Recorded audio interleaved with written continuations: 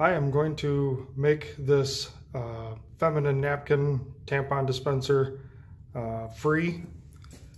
New state law mandates that these have to be, feminine products have to be free in the bathrooms in the schools.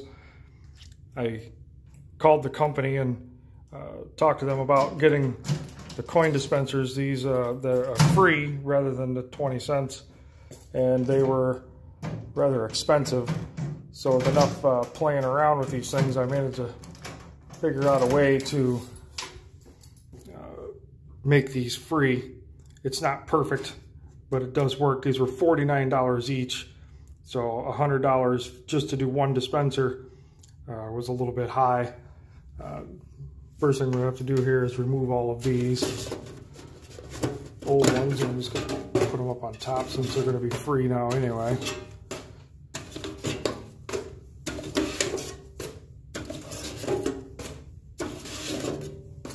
These dispensers are probably from late 70s.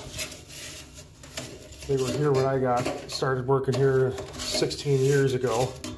In the last few years, I hardly have ever had to fill these. I think in the last 4 or 5 years, I only got maybe 40 cents out of one of them. They just don't use them that much anymore. I don't think there's even, there's a dime or two in this one now. Remove these screws here.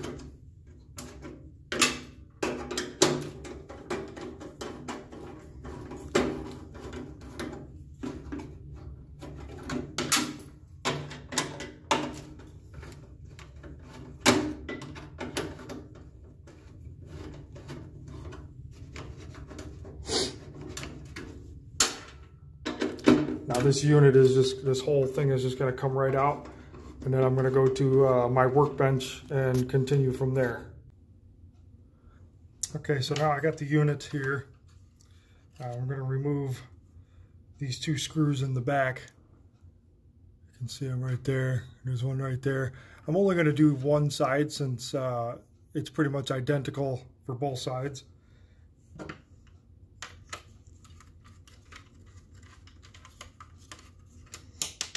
One of these I did the other day had a couple of extra screws in the back. I don't think that was standard from the factory. I think somebody, custodian maybe before me, had taken it apart for some reason.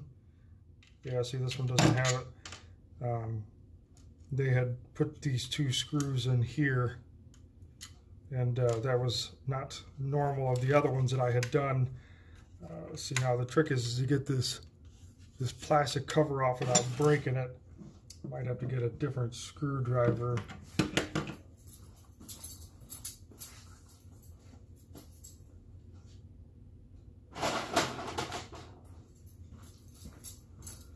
There we go. We'll go a little bit more finer of a screwdriver here and just pop this thing off here. There's just a couple little sets holding it in there.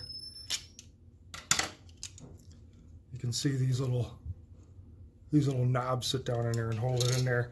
So these right here is what keeps this thing from spinning back. These lock down into place. So if I take these,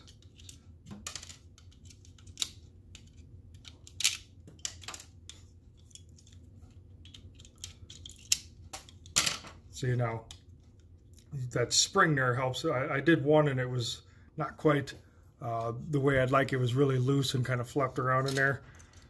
So if you keep spinning this around, that could pop off. So be careful playing around with it. So now I'm just going to put this back on, just like this. And you got to get this centerpiece to line up in here, because that is the piece that spins the rotor.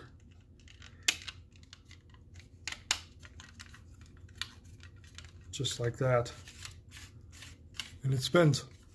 So now I'm just going to put this back onto this rotor.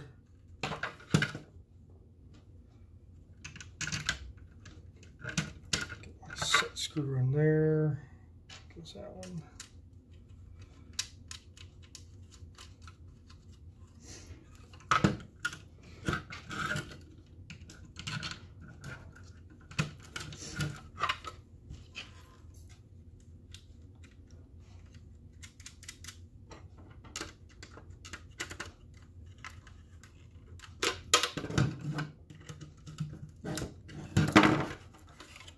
Now you can see that spins. Saved myself 49 bucks, rather the school, saved the school 49 bucks. And I'm going to do this side next. So I have the coin dispensing mechanism back in there. And you can see everything spins. The biggest drawback to doing it this way is these mechanisms will spin both directions, which could be an issue,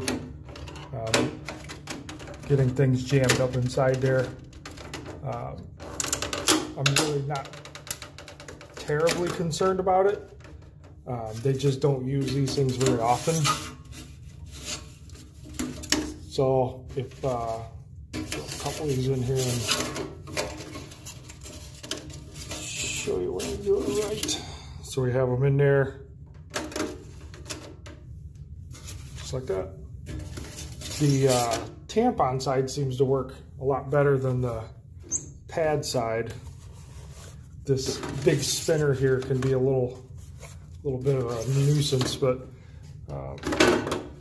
see that one kind of spins in there. It's not perfect, it's not ideal, but it is free. And again, the girls just don't really use these things that much. So it's mostly just compliance. A lot of them bring their own anymore.